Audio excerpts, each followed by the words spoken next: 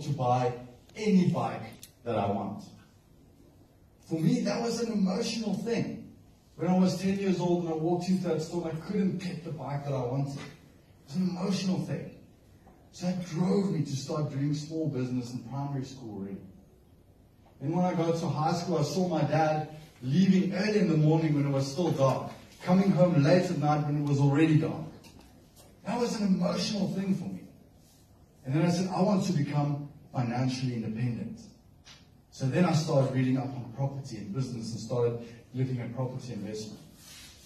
And then when I became financially independent, I said, hey, I want to change the way South Africa think about wealth and mindset. I want to teach these concepts to the other kids that was just like me. And that drives me now to go through South Africa and do this. What drives you